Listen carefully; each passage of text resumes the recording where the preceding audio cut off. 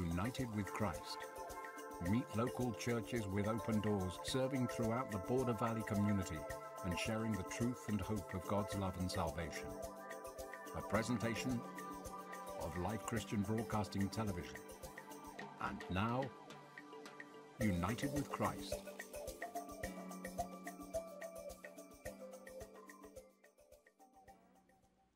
Good morning. Welcome to United with Christ. I'm Pastor Lori Bowden from In His Presence Worship Ministry, and I'm here today with my husband, my pastor, and my friend, Pastor Thaddeus Bowden. Welcome. Hey, I'm glad to be here. I'm excited to have my husband come and speak the word today. Listen, we have a word that this too shall pass. As a little girl, my grandmother would sing songs and say, trouble in my way, I had to cry sometime.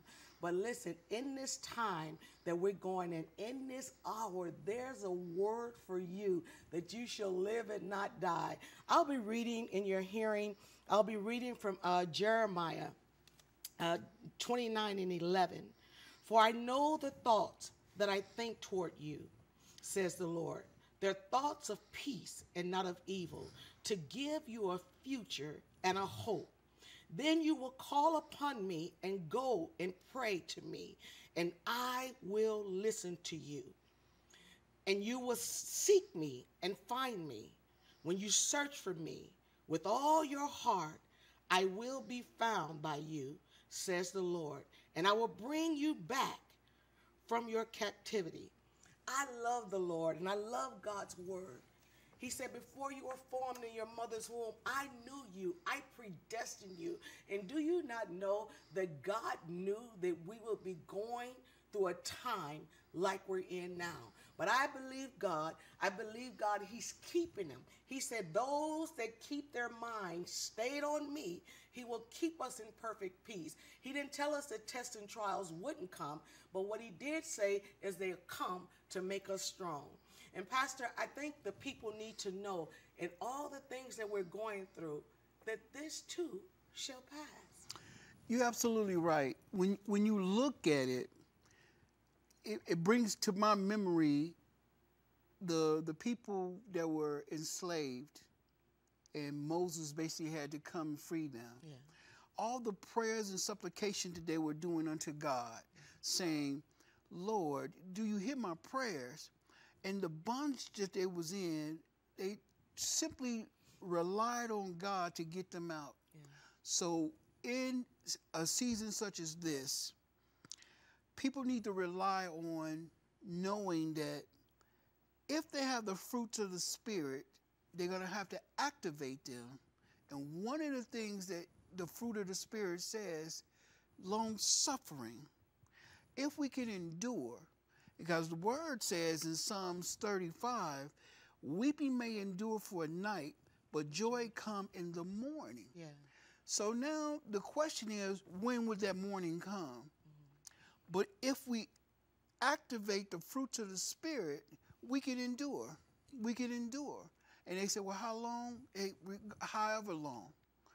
We need to know that if we serve God, that God is going to prevail throughout whatever we say or do. If you have a made-up mind to say, for God I live, for God I die, and with that made-up mind, you can endure. Such what's taking place right now, the pandemic.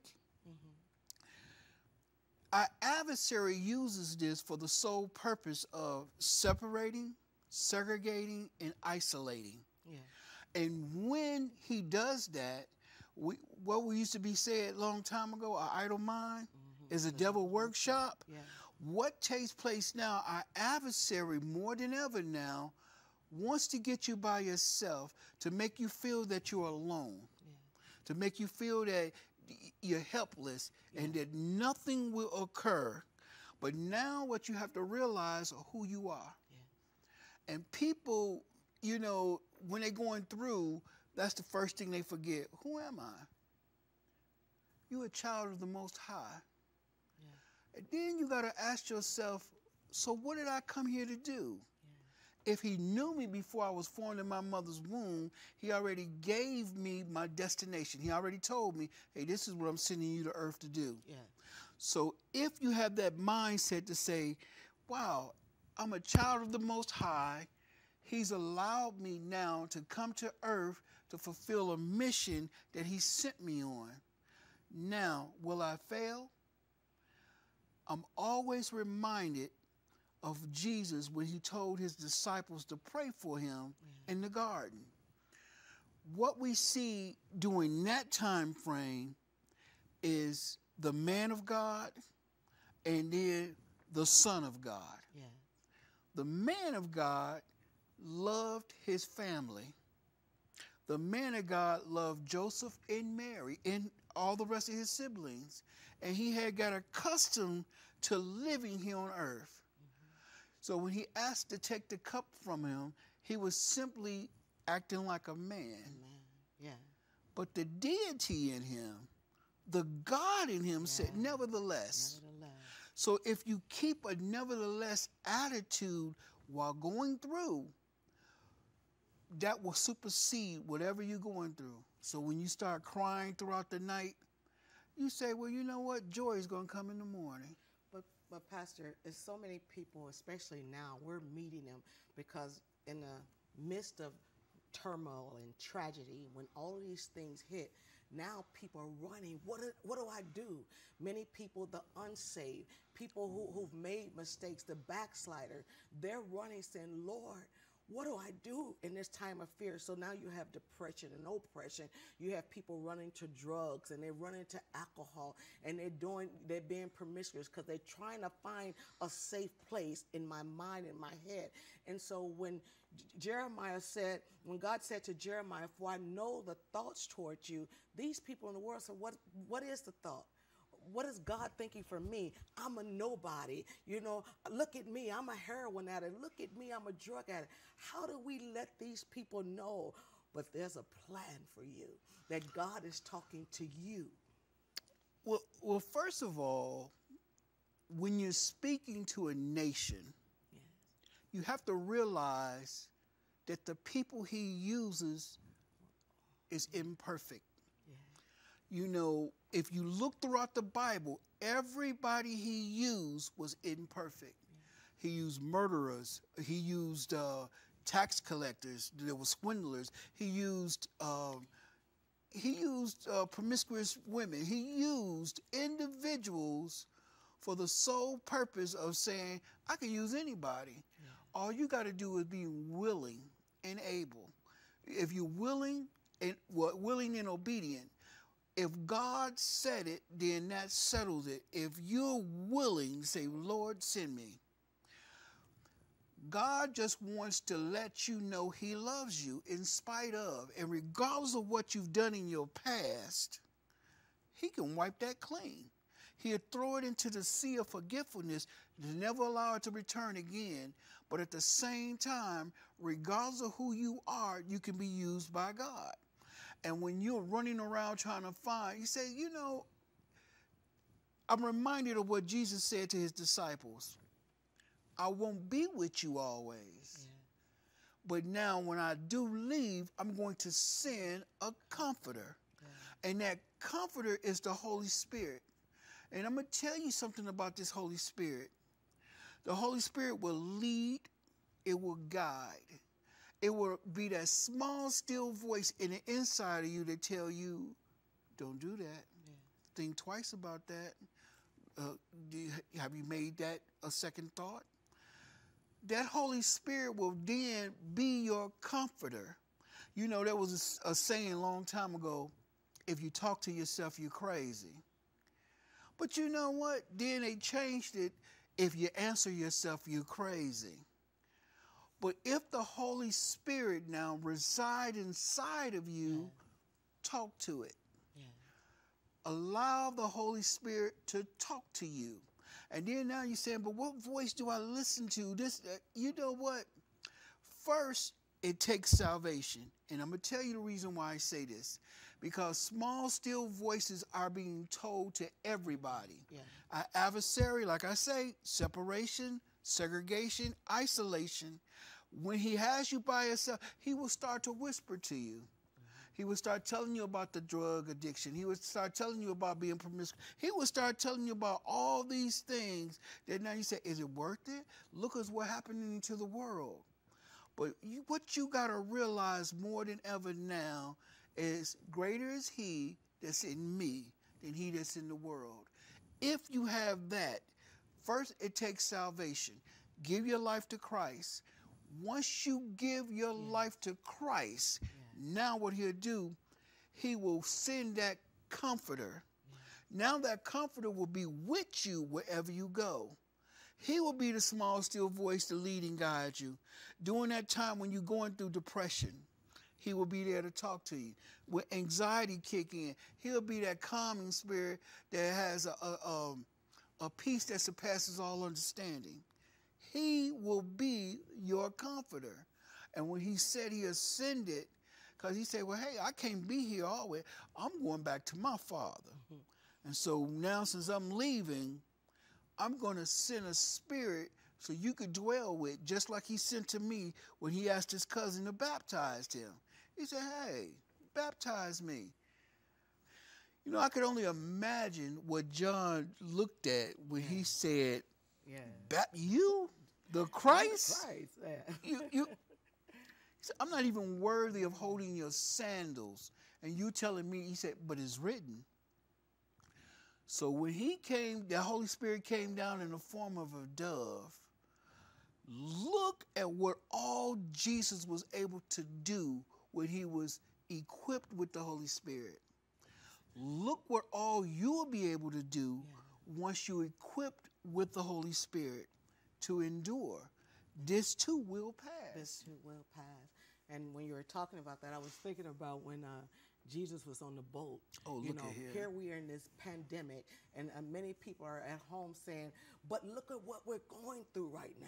Where's Jesus at? Look at all the things that's happening in the world, the chaos, the dissension, all of this that's wreaking havoc in people's homes in this nation.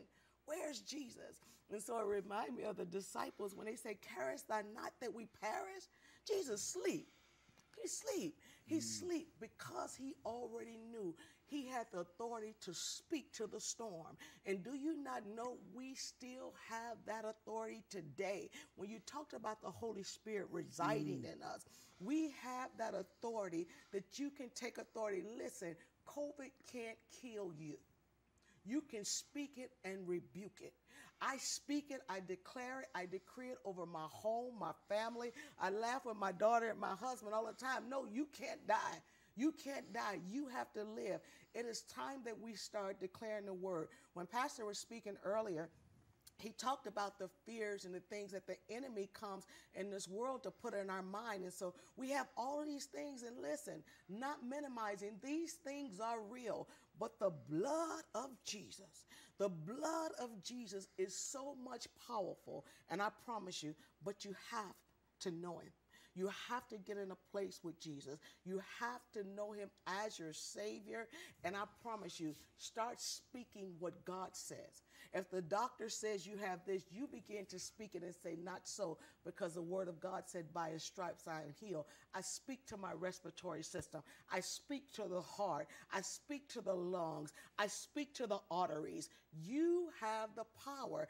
And so for you that's sitting at home thinking, but you don't know what I'm going through, we're going to come in your house today and we're going to come and take authority of everything that's in your house, the weight that you've been going through. We brush it off in the spirit realm, and I believe God. And so, Pastor, when you were talking about that, it's so important, because even when you're telling the people about God has plans for them, you said, but wait, you need to know him.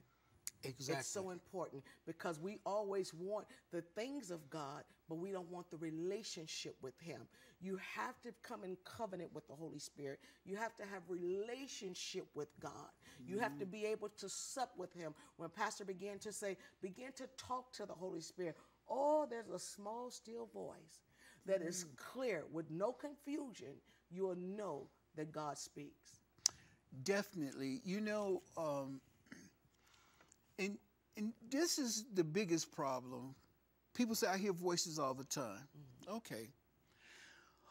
But if the voice is not glorifying or edifying God, then that voice is not of God. Right. The biggest problem, a lot of people say, well, you know, do I have to be Holy Ghost filled to go to heaven? Do I have to be Holy Ghost filled to do certain things? And, you know, I love what they said on Facebook. Hey, do I have to be Holy Ghost filled to go to heaven? And the remarks was, you have to be Holy Ghost filled to go to Kmart or Walmart. Simply because what you need is a comfort. You need somebody inside of you to lead and guide you. But if you don't know him, now the voices can be voices that's not of God. Yeah. If you know him, you will know his voice. Yeah. If you know him, then you meditate on his word, get into a relationship, have a covenant with him. And I say this, and I don't want to be harsh when I say what I'm going to say. Religion may have you go to hell. Relationship is what's needed. Because, see, religion will give you doctrine, procedures, and have a program. And that program might even be elimination of the Holy Spirit even entering into the program.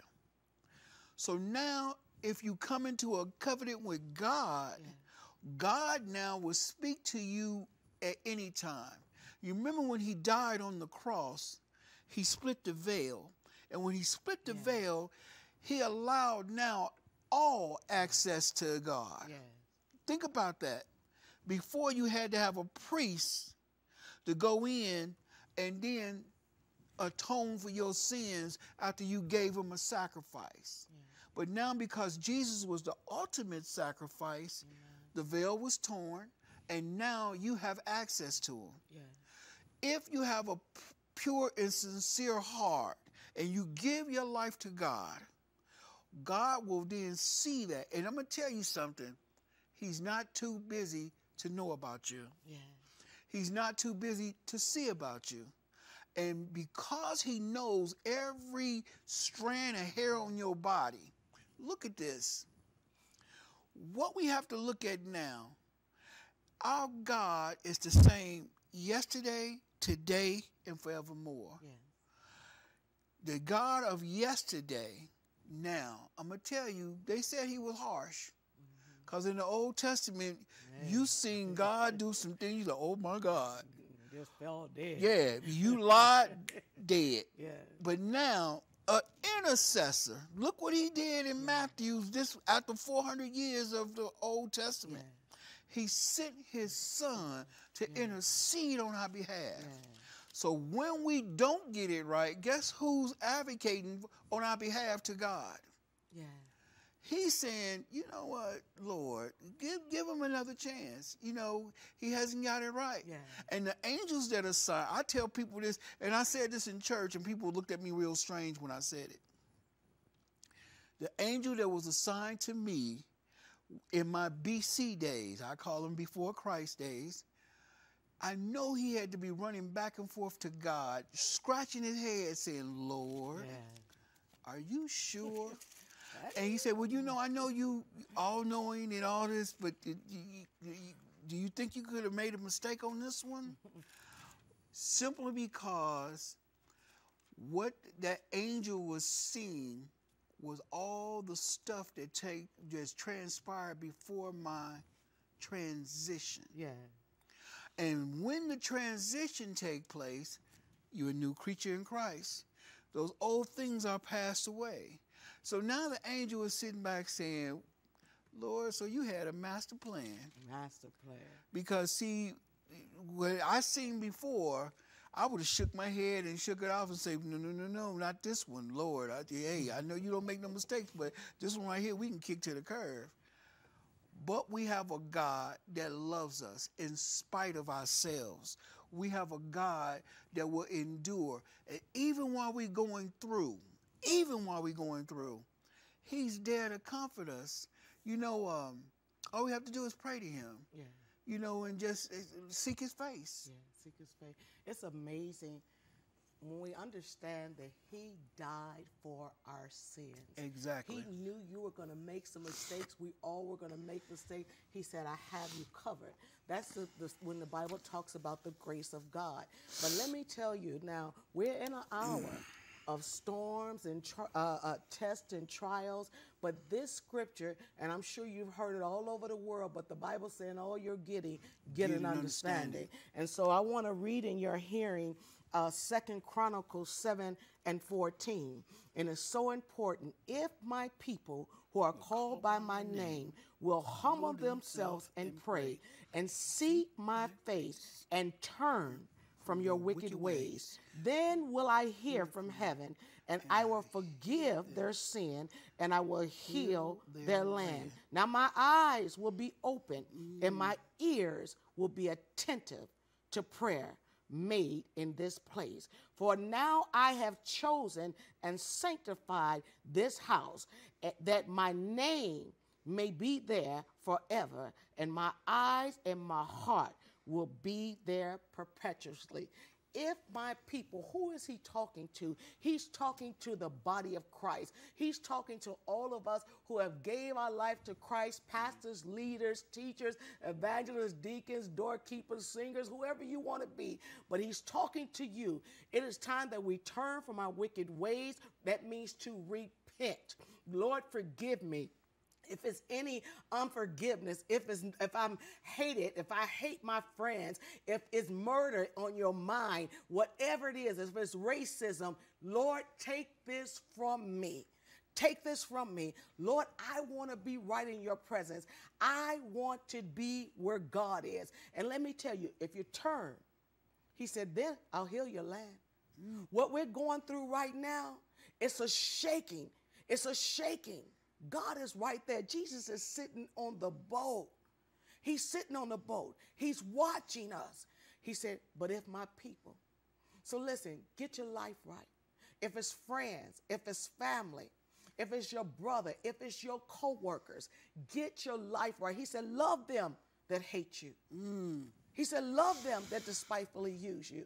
Love them. Listen, in all of this thing that you're going through in the political realm, trust God.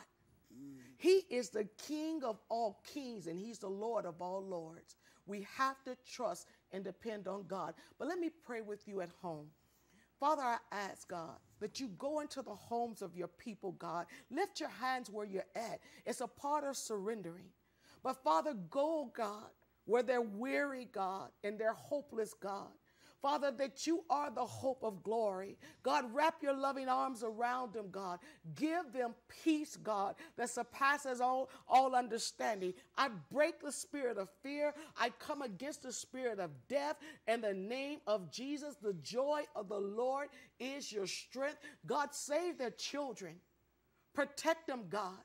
Protect them in the jailhouses, God. I rebuke the spirit of COVID. Father, I ask that you come to El Paso, Texas, in the name of Jesus, God.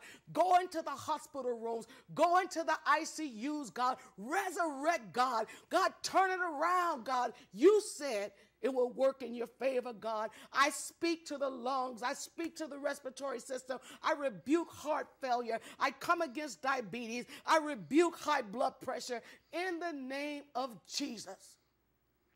And Father, I thank you, God.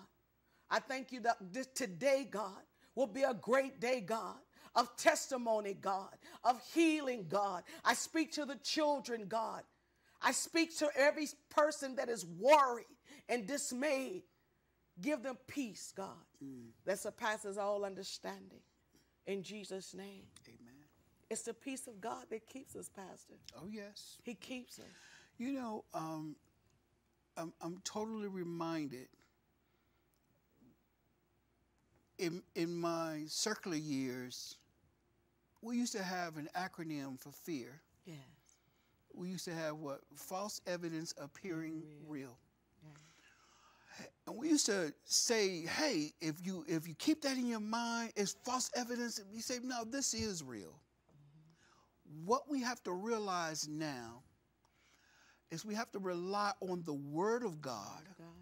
And if the Word of God says, no weapon formed against me shall prosper. Yes. Now you have to really investigate that, because now you got to say to yourself, there is going to be a weapon formed. I'm going to have to go through trials and tribulations.